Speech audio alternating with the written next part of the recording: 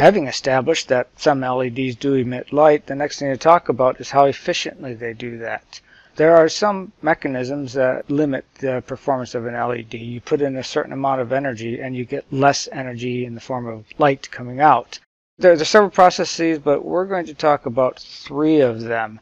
First, having to do with the quantum mechanics of recombination.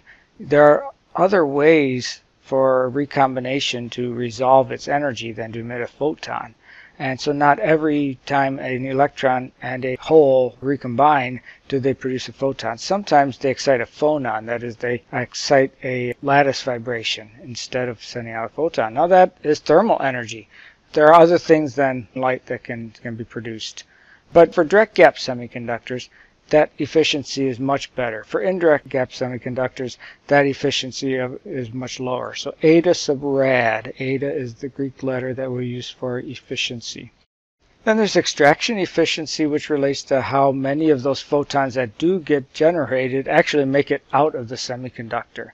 They can be lost in certain ways. They can be reflected at the surfaces. They can leak out the sides. They can be reabsorbed in the material. That electrode that inevitably ends up on the output surface could block what it does. It's an obscuration for some of the photons. And so that's your eta sub extr, the extraction efficiency. And then finally, there's the current efficiency, meaning you're biasing the diode, so you're sending some current through it. But not all of the electrons that go in come out as photons. The extraction efficiency is a measure of how many of the electrons that enter the semiconducting diode as charge carriers actually interact as they go through the junction in order to make a electron-hole pair and generate a photon. Those are 3 leading factors of inefficiency in LEDs, and they can all be present. They're all numbers between 0 and 1 because they're efficiencies. And if you have multiple inefficiencies, the total efficiency is the product of all of those efficiencies. So you can just multiply them together to get the total efficiency.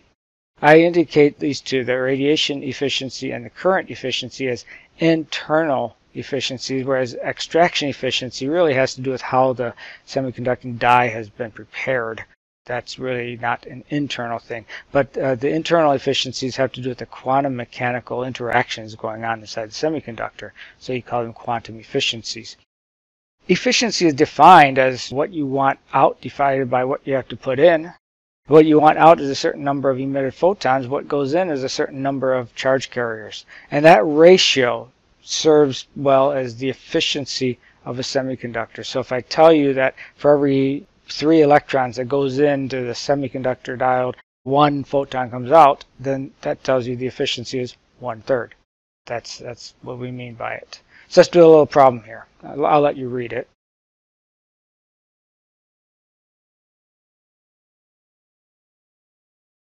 So it's green, so we know it's wavelength. We know that 10 milliamps is going in. That tells you how many electrons per second, that's how many carriers per second are entering the p-n junction. We know the energy of each photon that comes out, but that doesn't answer the question, what's the emitted optical power, which is joules per second coming out of the semiconductor, coming out of the p-n junction. To figure that out, we have to take what we're given and turn that into output joules per second. Can you figure out what's going in? And how many charge carriers are going in, perhaps, is something we can figure out. Do you see an efficiency stated here? Given that efficiency, we can figure out how many photons are coming out, and we know the energy of each photon, so then we can find out the power coming out. So let's do that. Let's calculate these 3 quantities. First, the photons, that's the easiest thing to get out of the way, the energy of each photon. So let's do that first. So that's 562 nanometers. Now all you have to do to get the energy of each photon is hc divided by lambda. So 1240 over 562 gives you 2.2 electron volts.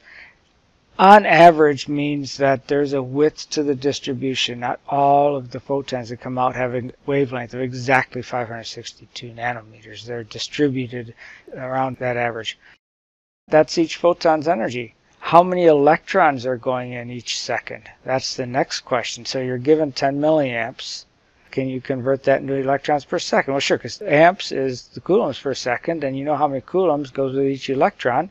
So you can find out how many electrons go in each second, right? You just take the 10 milliamps 10 to the minus 2 coulombs per second and divide out the charge of an electron. 6.2 times 10 to the 16th electrons go into the p-n junction every second. So now to get the power coming out, we know how many electrons go in. So do you know how many photons come out? Each 3 electrons produces 1 photon. So take that 6.2 and divide by 3. And you have the number of photons being emitted times 10 to the 16th each second. Do you know the energy of each photon? 2.2 electron volts. We need watts, and so you have to do something with that 2.2 electron volts. You have to convert it to joules. So convert it to joules.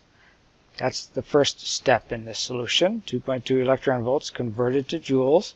And then you have to take the number of electrons that went in each second, 6.2 times 10 to the 16th, and multiply by a third, because that's the efficiency. 1 photon comes out for every 3 electrons.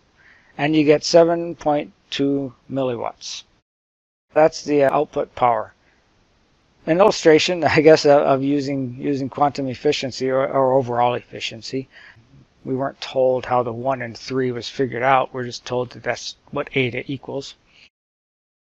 Now I want to change subjects a little bit, shift gears. Not a huge change of subject. We're still on optoelectronics, but I want to go from talking about LEDs to talking about how photons and atoms interact with each other, or the bigger question of how electromagnetic radiation and matter interact.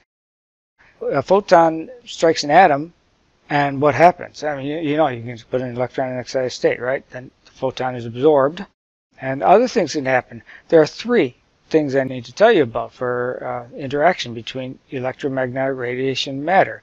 By electromagnetic radiation, I mean a photon. And by matter, I could mean an atom, or I could mean a semiconducting band structure. You'll see that right now. So here's one example.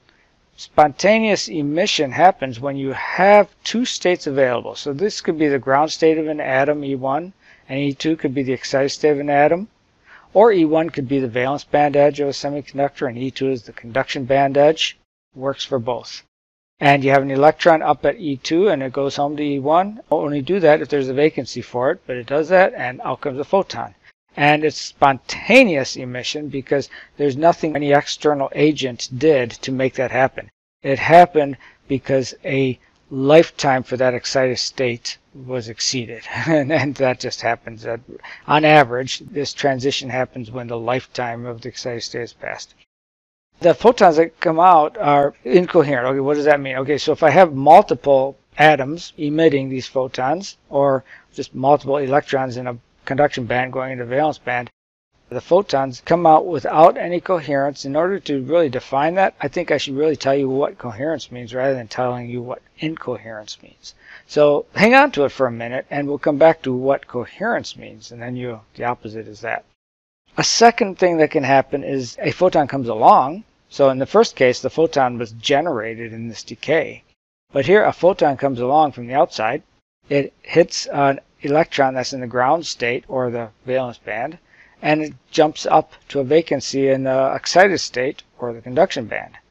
And then you wait a little while, and the electron returns to the vacancy, emitting a photon.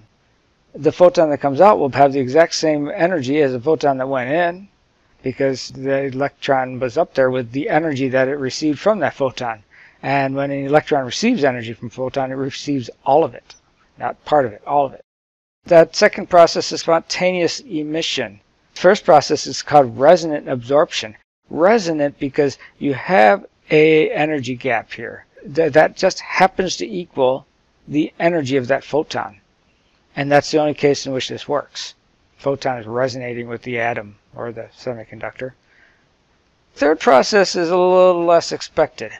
In this case, you already have an electron up in the excited state. It may have gotten there through resonant absorption. It may have gotten there, probably got there some other way, actually. It probably got there by an inelastic collision. Along comes a photon now. The electron's already up in the excited state. A photon comes along. You'd say, what can it do? You say, well, nothing. It can't do anything. If the electron's already up there, it can't go higher. There it is. Well, something interesting happens. That photon tickles that electron. The word is perturbs. It perturbs that electron. But I think it's more useful to think of it as tickling it. So you have this electron sitting here. The photon comes along and tickles it. It starts giggling back and forth, and it might giggle at such an amplitude that it can find the ground state. And down it goes. If that happens, you have one photon coming in. It can't be absorbed because that electron is going down. It's not going up higher. And so that photon has to keep coming out. But a new photon also comes out because that transition happened, and two photons come out. And to be honest, I don't think there's any way to actually say that this photon that came in is the exact same photon as one of the two that comes out. It happens too fast. For our purposes, it is. It's one of them. These two photons that come out are coherent with the photon that came in. That is, they're in phase. They're in phase with each other. They're in phase with it. They have the same polarization. What that means is the photon that came in had its electric field pointing in to the left, then these two photons will have their electric field vector pointing to the left. Finally, they're going the same direction.